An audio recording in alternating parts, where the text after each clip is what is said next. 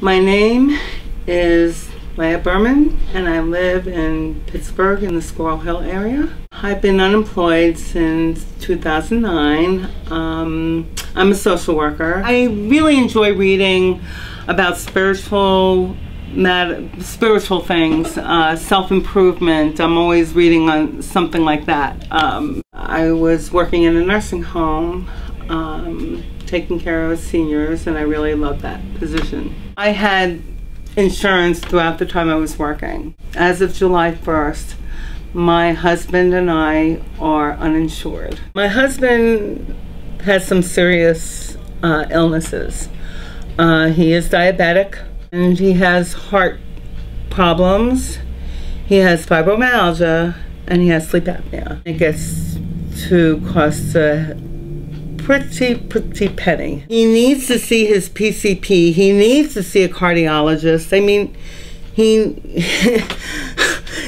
you know, like, he's really at risk. If you make over $497 per month with a family of 3, I don't think they can consider my son since he's no longer a minor, you do not qualify for medical assistance. What does a family like us do where we're not part of the 1% of the wealthy?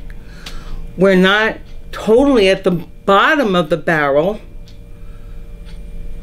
And I don't even know how people who are making $497 a month or less, how they're even surviving.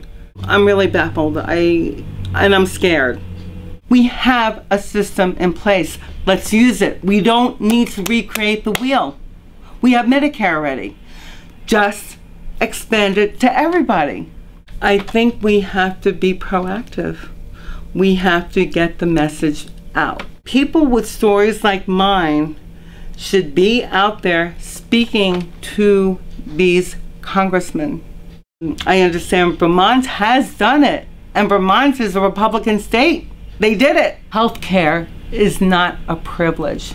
It is a right that every single human being should have. It is not a luxury. It is not a privilege. Everybody's entitled to healthcare.